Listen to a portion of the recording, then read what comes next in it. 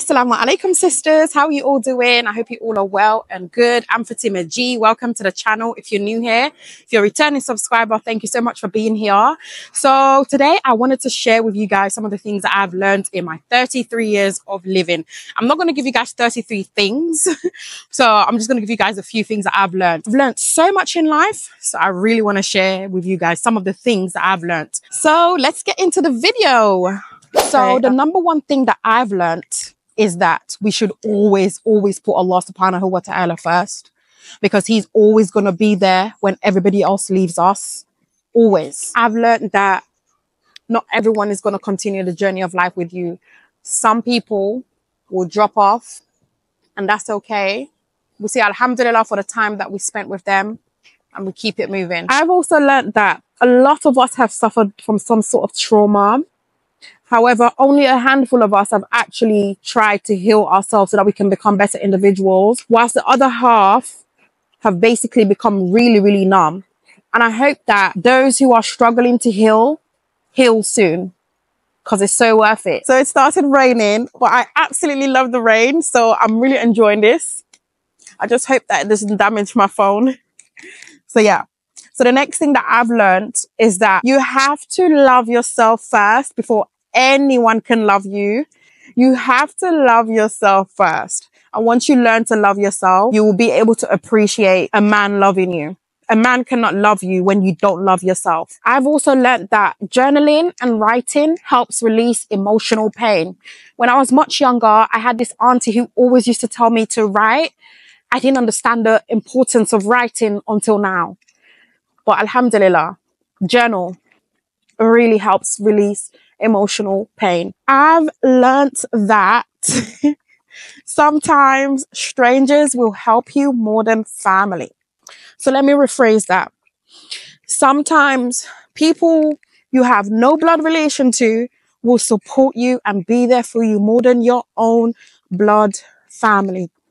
That's what I've learnt. I've also learnt that sometimes family will not support you how you want them to support you. And that's okay. I've learnt that sometimes some people just don't care as much as you do. Some people just don't care. They just don't. I've learnt that you don't need to go to university to be successful. There are hundreds and thousands of people who are successful today who never went to university. I've learnt that being vulnerable is actually a sign of strength. Being vulnerable in a world where people are actually scared to show who they really are is a form of strength.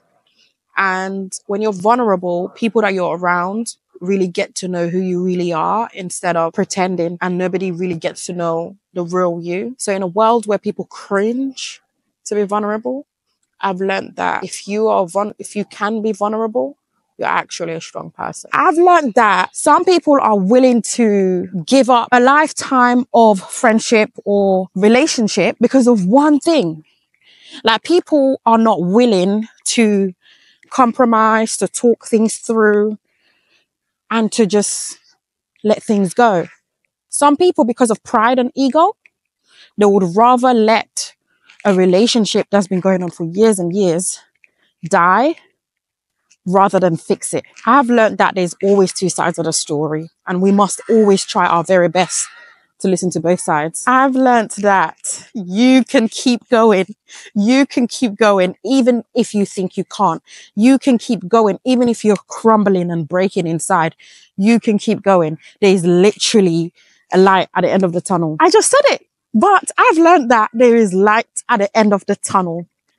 Yeah, there is a bright light at the end of the tunnel. I've learnt that it's so hard to forgive, but wallahi, once you forgive, it's such a beautiful feeling. I've learnt that good health is such a blessing.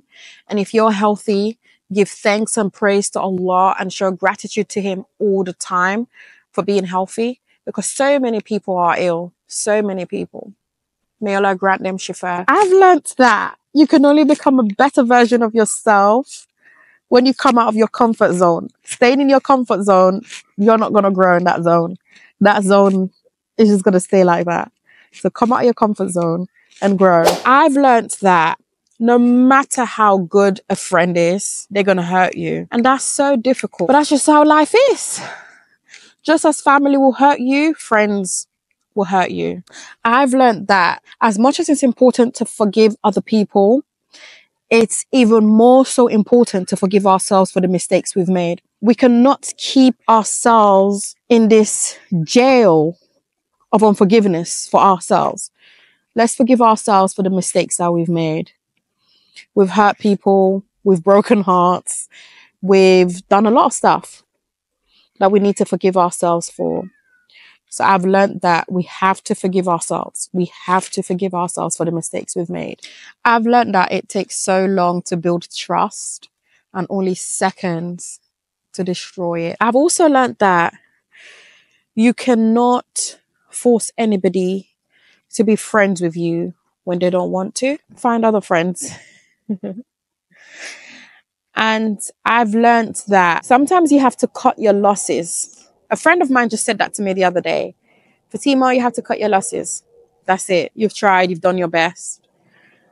And that's okay. Sometimes you just have to just let certain things be. Whether we want to accept it or not, we just have to let it be, because that's just how things go in life sometimes. Things are not always going to go our way, you know? And I've also learnt that you should only apologize once if you've made a mistake to somebody. However, if they're really important to you, you can apologize a maximum of 3 times. Beyond that, khalas, leave it as it is. Because one thing I teach my children is, if somebody apologizes to you, you have no choice but to accept it. The truth be told, I believe somebody apologized to you, you accept their apology. You know, I mean, you don't have to become friends with that person again. You don't have to associate with that person, but someone is taking the time out to apologize, you should accept it. So I've learned that you care about somebody, you apologize to them always.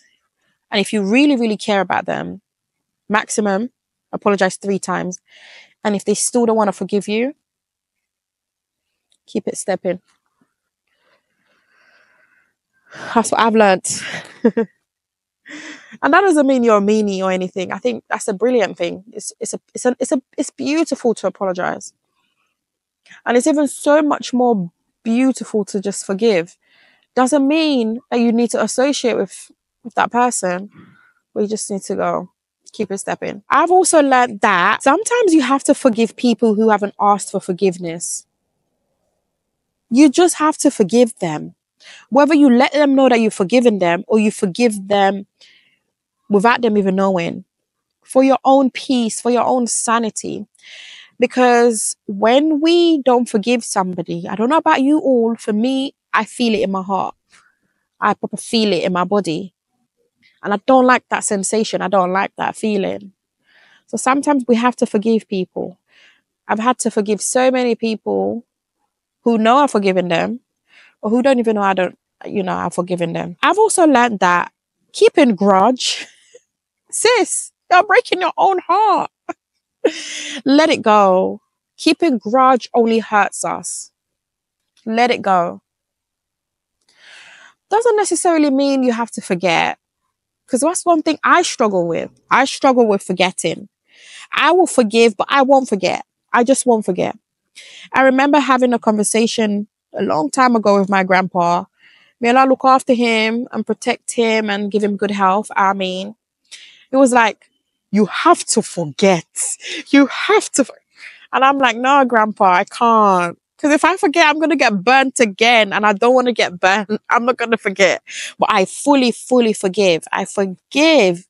But I'm just unable to forget. And I think that's a lot of us as well, isn't it? It's still pouring down. It's still raining. I proper love this. I really do. And it's mad because my attire, my jilbab and everything, it's kind of like acting like a raincoat. But for me, just the fact that it's raining and it's not too cold, this is my element. I love to be out here. I love to see greenery.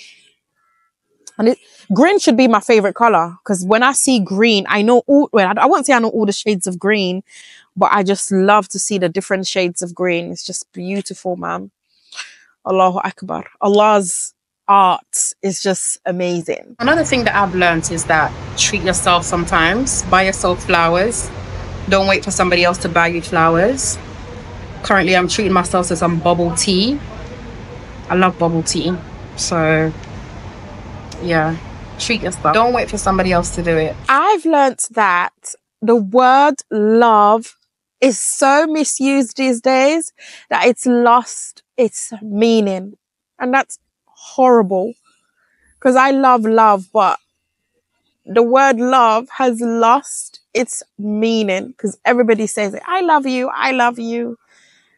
It's lost its meaning these days. And that's horrible, man. I've learnt that it's not what you have in life. It's who you have in life that counts. We all see it time and time again, especially celebrities who end up harming themselves in terrible ways. They have absolutely everything. But they get to a stage in their life where, because they don't have that genuine connection with people around them, that genuine love, they end up offing themselves, you know, even though they have the money, the cars and everything. So it's not what you have, it's who you have in life that matters. That's so important. Another thing I've learned is that your mum is your protector after Allah kind of thing. And when you don't have your mum, a lot of people take advantage. And I'm speaking for myself here. Well, obviously everything I've learned is about myself, what I've learned. I grew up in a community of women. And I was treated differently because my mom was not here to protect me. And I've learned that your mom is your protector. Let me give you an example recently as well. And I think the way I reacted, to be honest with you, was a trauma response. Looking back now, we're in the masjid and children be children. So my kids were somewhere else in the masjid with other children. And of course, when kids are together, they're going to be talking, right? So one auntie pushed my daughter or maybe did something to that, like something anyway, something physical. She touched my daughter. I don't know. And my kids, they don't like that. And besides, they don't, not going to lie, nobody really tells them off apart from me. So when somebody else does it, it's like the world has ended, you know? So she came to me, my daughter, oh, this auntie pushed me, literally crying. And obviously I'm like, okay, maybe my daughter might have exaggerated a little bit. Cause like I said, like they're not used to being disciplined by anybody else. Come see me. I marched to the auntie as a mom. I'm going to protect my daughter. I went to her, auntie, what happened? We don't do that where I'm from though, but I'm different. I'm different. Auntie, what happened? My daughter's crying. She said, you pushed her. So the auntie was like, oh no, I didn't push her. I'm like, I understand you may not have pushed her, but she doesn't like that. She doesn't like being touched. So if you don't mind next time, you can tell her what to do without touching her. And that was it. And I just walked off. And I remember at the end of the salah, the auntie literally came to me. Oh, I'm so sorry. I didn't mean to hurt your daughter. I was just, I'm like, it's okay. I understand. It's fine. It's just, I'm just letting you know that she doesn't like it. So you don't do it next time. So then after that incident, it just went back to my teenage years when I didn't have nobody to protect me like the way I was able to like defend and protect my daughter. And I did it in front of my daughter so that she knows I'm here to protect you kind of thing, you know? So I've learned that your mom is your protector, period. When your mom is there, aunties won't say horrible things about you. When your mom is there, aunties won't gossip about you. When your mom is there, they just know. When your mom is there as well, you don't ever have to defend yourself. And me, throughout my life, I've had to defend myself. So people think I'm disrespectful. But no, I'm not being disrespectful. My mom just has not been around to speak to you on my behalf. So I've had to speak for myself. So that's what I've learned in life. Your mom is your protector, period. No matter what age, no matter what. I'm 33 now, and I know my mom will still be my protector, you know? Finally, one thing I've learned in life is kindness doesn't come naturally for some people, but it can be learnt. So we can learn to be kind. We can learn to be kind. That's really all I have for this video. Thank you guys for joining me. This is not all I've learned. I think I'm going to do another video of some of the things that I've learned Islamically that's helped me to be the person I'm trying to become. Because Islam comes first before anything, you know. So I'll do that video, inshallah, what I've learned Islamically. That's helped me grow. That helps me to be who I am today. I'm fully covered and I'm walking the streets of London as if my granddad owned the streets. Like, I'm confident, Allahumma barik. And I feel like it's only because of the love I have for my deen and the little understanding that I have that gives me that confidence kind of thing. So yeah. So anyways, if you guys have enjoyed this video, I would really love you guys to join me on my journey of growth, self-development, homeschooling, a little lifestyle here and there, you know, and a lot of vulnerability. I'm not scared to be vulnerable. I'm not. That's who I am. That's who I've always been. However, I don't want to be oversharer or someone who trauma dumps. I don't think I trauma dump anymore. But if you think I'm trauma dumping, you guys call me out in the comments. Inshallah. But anyways, thank you guys for joining. Please don't forget to subscribe. And I look forward to joining you guys in my next video. Assalamu alaikum.